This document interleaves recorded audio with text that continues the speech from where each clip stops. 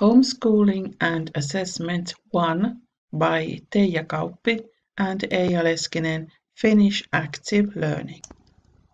Welcome to our lecture, Homeschooling and Assessment 1. You will get ideas on how to assess your children's learning.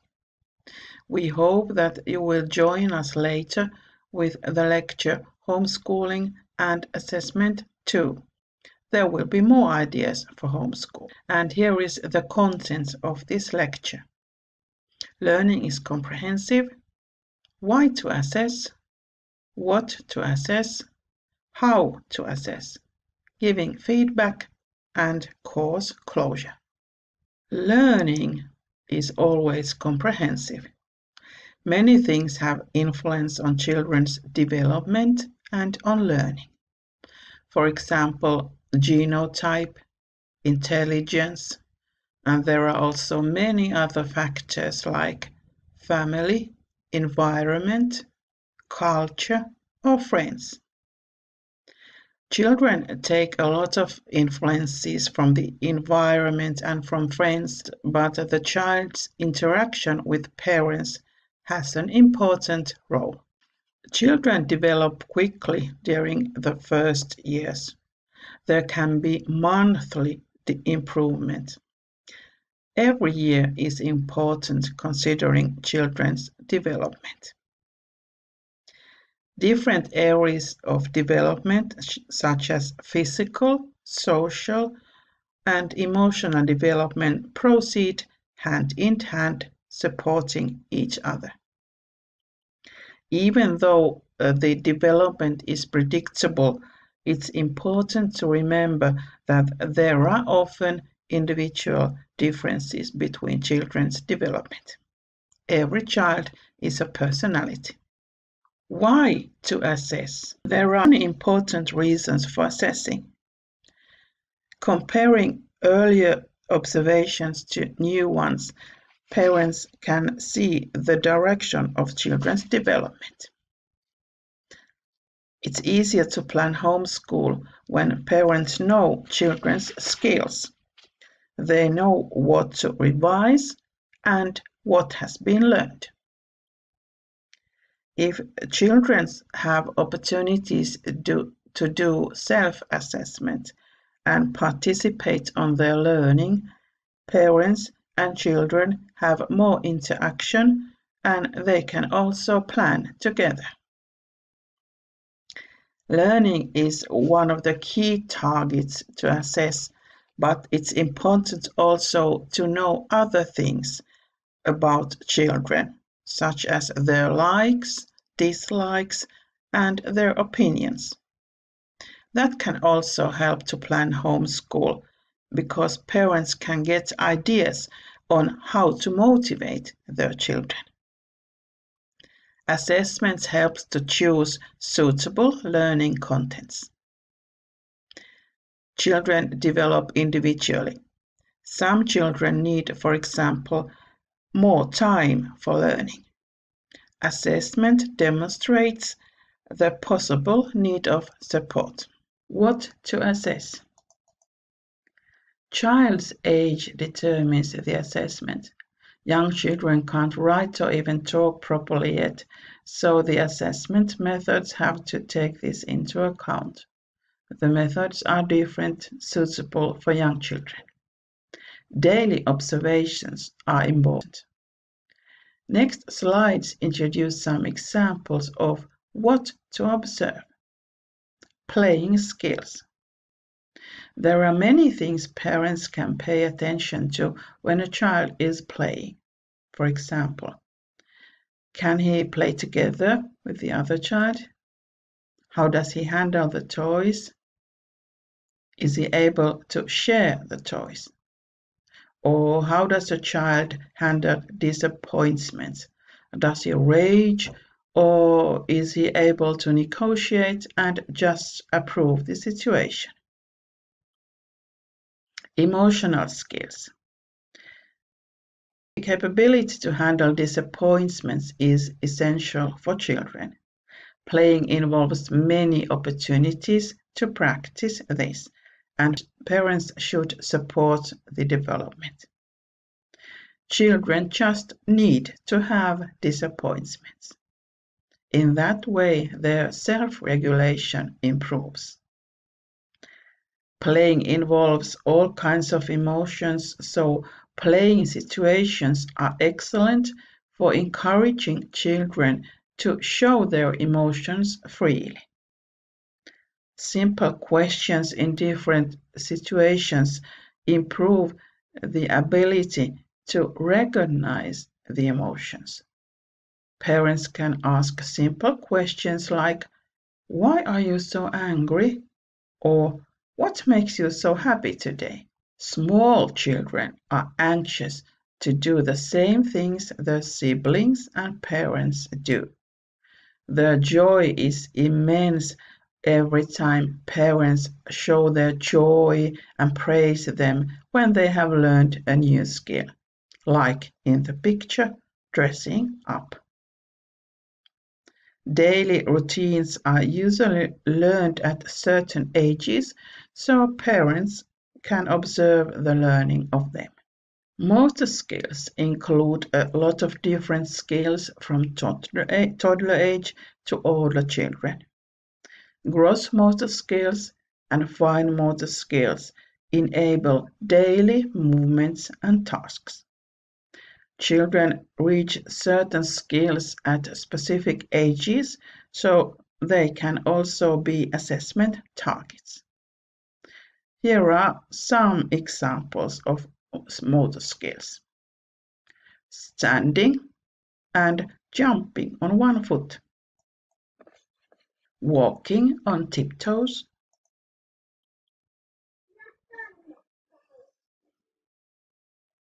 jumping. He was so proud of himself. 16 jumps. Throwing and catching a ball. Using scissors, threading beads, and duplicating a block construction. They are also motor skills. Independent initiative. Parents can encourage children towards independent initiative. That can also happen through playing. Pretend playing is one way, for example, play kitchen. And one effective way to learn is to take children with parents to work at home, baking, cooking, and so on. That also means that parents should accept imperfect results. Children learn gradually. The results are not perfect right away. But later, the children will be capable of taking care of their room or toys and do other tasks by themselves. Parents' positive feedback strengthens this skill. Speech and understanding the speech. Speech and understanding the speech have an immense effect on learning. Children learn by discussing with their parents. Parents ask questions, ask children to tell. Parents read, and children hear nursery rhymes. All this helps development. Concentration.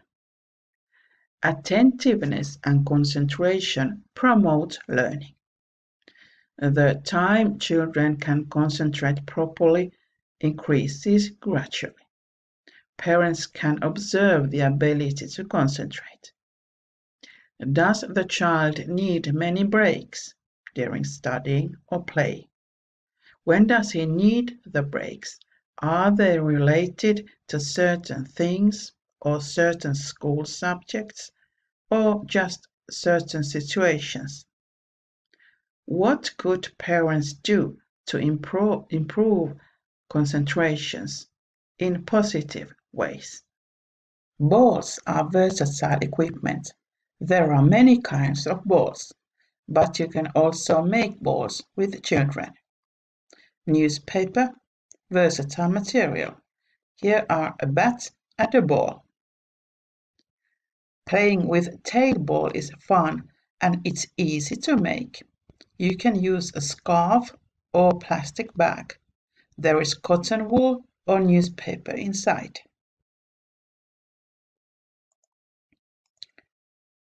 Use balls as learning equipment too. Here are some examples. You can ask questions. How many balls? What color are the balls? A child can describe the balls, soft, softer, or a child can compare sizes, small, smaller, big, bigger, the biggest. And now it's time for active break with a ball. The girls at school were thinking of some ideas on how to play with the ball with younger children. You can play with your child or children now or later. Watch the video.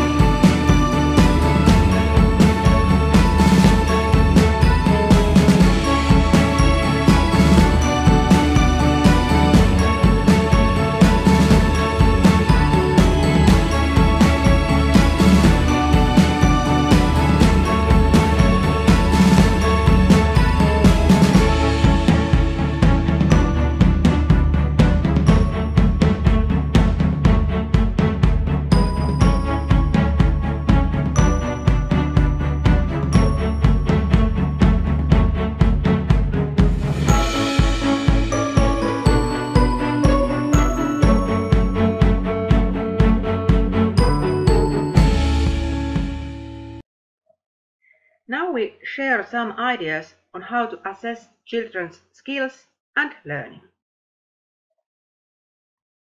Observations. Observations are the base of assessment. The child develops quickly during the first years. There are different things to observe at every age. Let's see video.